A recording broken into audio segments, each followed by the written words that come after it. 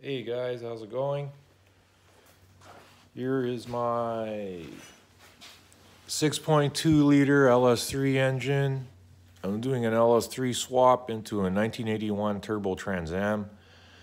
Things I want to let you guys know about if you're going to do a swap. Like for example, this engine came out of a 2008 Cadillac Escalade, which is essentially the same 6.2 liter LS3 motor. Other than I believe exhaust valves are different. They're a little heavier on this, and this had a truck manifold, and truck injectors were 30-pound injectors. So what did I do? First step, of course, well, I didn't want the truck manifold, so what did I do? I went and got an Ls3 manifold off of eBay, reasonably good price. It's brand new, it was a takeoff from a crate motor. So this is where everything starts. I bought this intake, swapped it out from the truck one, and guess what? When you get to the front of the motor, first problem I had is I'm using the truck alternator power steering pump bracket. The idler pulley used to be right over here. Of course, the original intake manifold inlet was way up over here, so it had about 4 inches higher clearance, so I didn't have a problem with my belts or anything. So as soon as I put this intake on, first problem I ran into is I was bolting the intake down. I had the throttle body on it, and of course the throttle linkage was hitting the water pump housing because the throttle linkage is a little too long. So I had to actually, you can see here, I had to cut the bottom of it off, which is fine because it's got an extra hole to put your throttle cable onto. Originally, this truck motor had a fly-by-wire cable system. I didn't want it. I'd rather go with a pedal because I would have to buy a fly-by-wire pedal in order for that to work. So this is a 102 millimeter throttle body I also got off of eBay. Getting back to this bracket, what I ended up doing is I literally cut off with a side cutter, disc cutter, the whole bracket and part of the casing here on the housing that holds the alternator and holds the idler pulley. And as you can see over here, I got the idler pulley down at the bottom. Really cool kit you could buy on eBay. Very inexpensive, cheaper than trying to make something yourself. It was like under 25 bucks. It doesn't come with the idler pulley itself, but you got the bracket and the mount so you could put it in, and it even comes with the bolts. So I solved that problem. And then of course, I do want to put an air conditioner on this vehicle, so I'm going to have to end up making a bracket on the other side for the air conditioner and run a longer belt and another tensioner. Idler pulley, I should say. Here is the tensioner over here. Other things I ran into. I went from variable valve timing to a regular 3-bolt cam and got rid of the variable valve timing. I went with a Brian Tooley Stage 1 naturally aspired camshaft. I should have over 530, 40 horsepower coming out of this thing.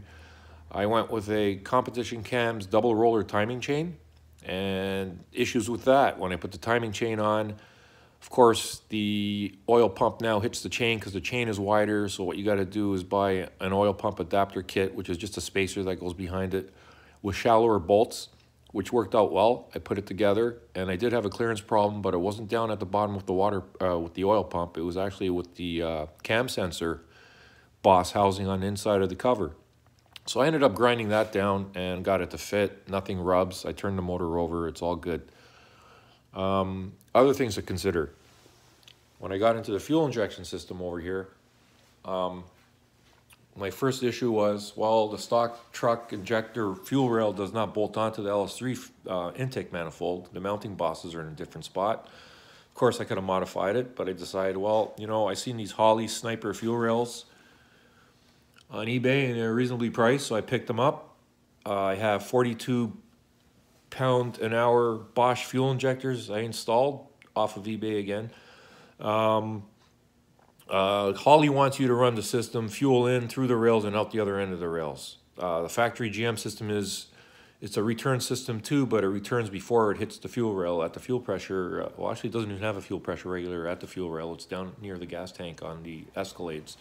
But I mean, for all intents and purposes, most of these high-performance cars have the fuel filter, fuel pressure regulator all in one, which is, I think, set at 58 pounds. The C5 Corvette came with them. I went with a Holley fuel pressure regulator. It's right over here with the gauge. I got a, Holley has a they needed a pressure inducer for their, what I have is the Terminator, I should just say this first, I have the Terminator X Plus fuel injection system for this, and it runs the, I also have over here, as you can see, a transmission. This is a 4L70. They're very hard to tell apart. It's a three-piece casing. All LS motors are bolted onto. I got a 2400 RPM stall converter in it, bolted up. I got a Corvette Servo. As you can see over here, where are you, Mr. Servo? Mr. Servo, there you are. I got the Corvette Servo. Okay, it's painted red. It's just a color. I think they're remanufactured, and then they put all new seals and stuff and call them new. So it's going to shift a lot harder. Getting back to the Terminator X Plus, the Plus means it runs your transmission too, and it'll run a 4L60, 4L65, 4L70, no problem. What else did I do? Exhaust system. I ended up buying these after going onto YouTube and checking out a bunch of videos, which is really good, gives you a lot of information. Comparing Chinese cheap $120 headers compared to $700-800 American-built headers, horsepower-wise. As a matter of fact, the Chinese ones actually made a little bit more power in some spaces, some places in the RPM band.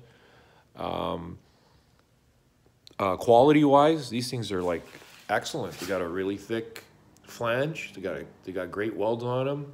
They're stainless steel. I can't say anything bad about them. And clearance-wise, I think they're going to be fine. And as far as mounting goes, this motor is going to go into an 81 turbo Trans Am. I got the second generation Hooker Blackheart adapter engine mounts, which will bolt onto the clamshell factory mounts that are on the car now. I also got the Holley transmission crossmember. That's something that I was kind of questioning. I have a funny feeling I would be able to use my original factory one and just modify it, slide it over, maybe drill holes, maybe raise it up. I don't know.